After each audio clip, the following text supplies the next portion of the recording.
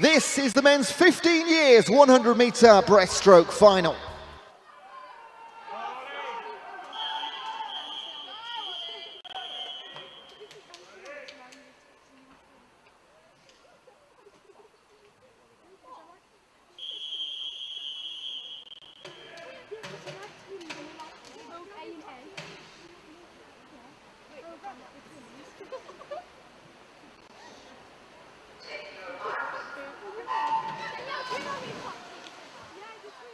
So again, the swimmer in line for Charles Simpson had an advantage from the heats in qualification.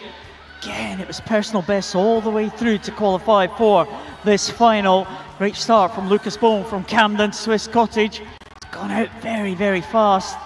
Charles Simpson had a little bit of an advantage in qualification for about a second faster than Bohm, who goes in lane number 5. Watch out, going well in the early stages. Archie Pigott from Killer Wales might be in third. In fact, it isn't. It's Lewis Andrews in third place, with Blake Price as well in fourth. Very, very close for the bronze medal position at the moment. Gold and silver look like they are clear, and it looks like Charles Simpson is forging ahead here. Lucas Bohm trying to respond, but it has been very, very good second 50 here.